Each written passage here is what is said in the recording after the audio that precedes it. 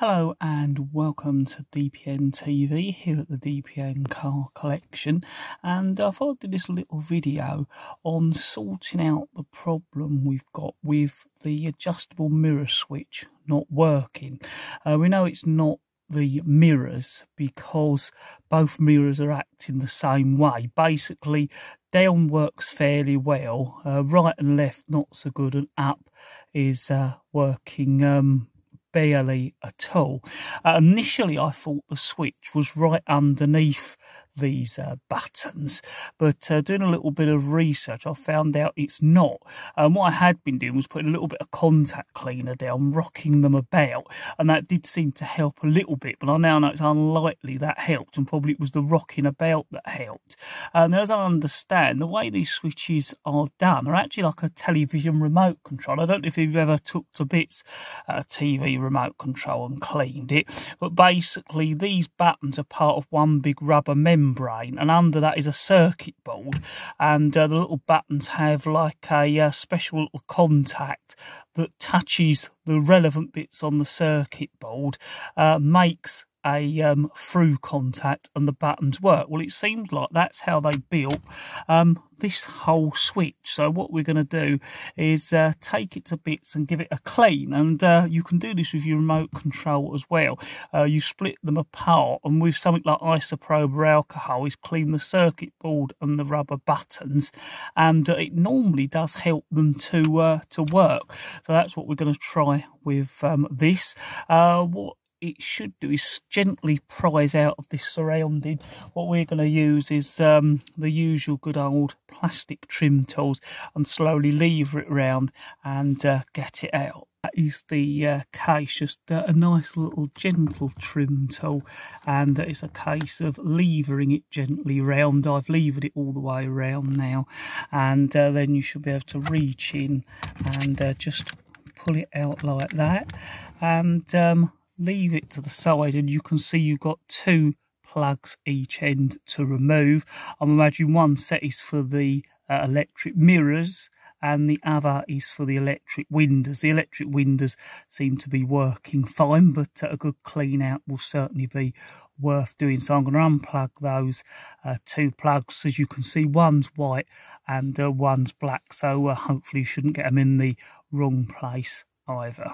So that's the plugs out, and if I just move that out the way, this white one just pulls out, and the black one's got those two little clips on the side. You can either squeeze, or what I did is use the plastic trim tool and just pushed it in and teased it out. So now it's going to be going into the workshop and taking it to bits and starting the clean. Right, so we're now in the workshop, and as you can see, we've got it out, and it comes in two halves. There's the top half, and then the bottom half that lets us get to the circuitry. I think technically you don't need to take the top half off, but it does let you give it a good little clean.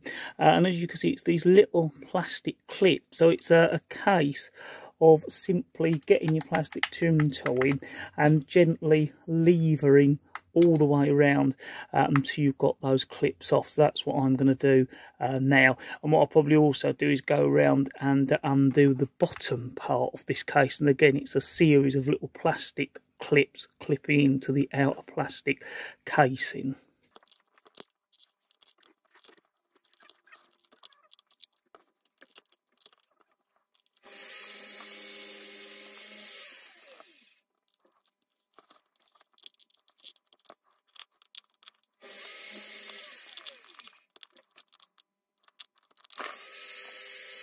Right, so as hopefully you see, I steadily tease the plastic round, undoing those clips, and now the top part of the buttons are off. As I said, we technically didn't need to take that top bit off, but it's a good chance to give it all a clean round, so we can clean both those parts. And the good thing is, it is as I'd expected and researched, that it is like a television remote control. Basically, I've got this TV remote control to hand, and as I said, like when you push all those buttons, they're on a membrane through to a circuit board. That's how this is. Here's the little membrane, and here's the circuit board underneath. So to me, almost identical to how television remote control works, and I'll show you that quickly because I'm going to use this as an opportunity to clean that up, and you could always do the same. So what we do is clean this circuit board up with a nice little bit of isopropyl alcohol and some cotton buds, and also clean into all of these, as I said, little contacts on this rubber membrane, and hopefully that will improve the way it works. Right, so now it's time to clean all the bits up we want to. We've got some isopropyl alcohol in the top of an old spray can lid, a nice sort of soft microfiber cloth, and what I normally use is some little cotton buds as well. And before we start cleaning it up, as I was saying, they're very similar inside to me to a television remote control, and what I've done is split this one apart, and you'll see you've got the membrane there with your buttons on and the circuit board.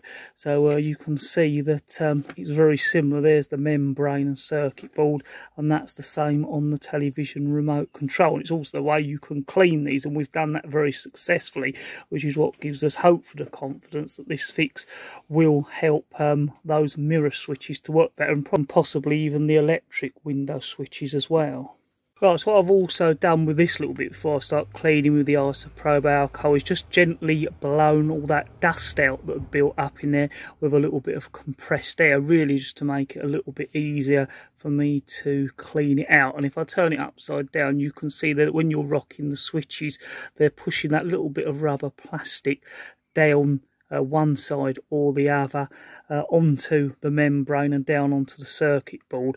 And you can also see the rocker switch there from above and how it operates that. So yeah, actually quite clever, but also sort of a very well used technology in television remote controls, it seems. So I'm going to get on now with just cleaning everything up.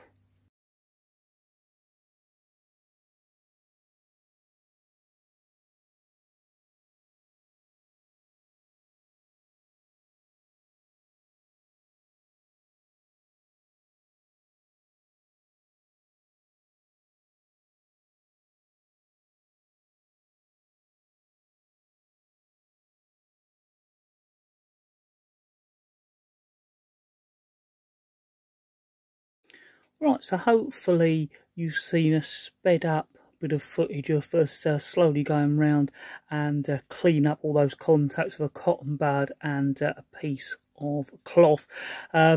Even with the speed of that bit of footage, I then went on to do a lot more cleaning even after that. But we've got all that dirt out and cleaned everything up, and although actually it didn't look as dirty as I thought, if you look at these cotton buds, there's quite a bit of dirt on those, and even though there's a little bit more dirt from the plastic, you were surprised how dirty they were just from cleaning up the rubber and the contacts. So hopefully that is going to make a difference. Now it's a case of the reverse order of putting it all back together, so that's what we're going to do now.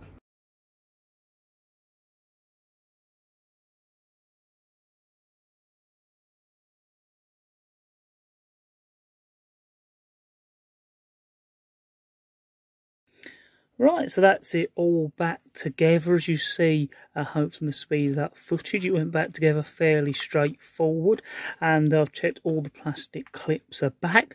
The only thing we did leave out was this button, so I had to go back and get that one back in. And what I've also done whilst we were filming that is done the same to this television remote control. So yeah, hopefully that was of use, showing that remote control to show you just how, to me, it's put together like a TV remote. And also it's well worth cleaning your remote out if you're having any problems, because it normally cures that as well. And this one we regularly do, probably once a year, perhaps a bit even more, and it just makes it work back better again. Hopefully you won't have to do that with this, because it's a little bit more sealed in there, so hopefully that sort of fix will last a little bit longer than that. Now it's time to get it back in the car.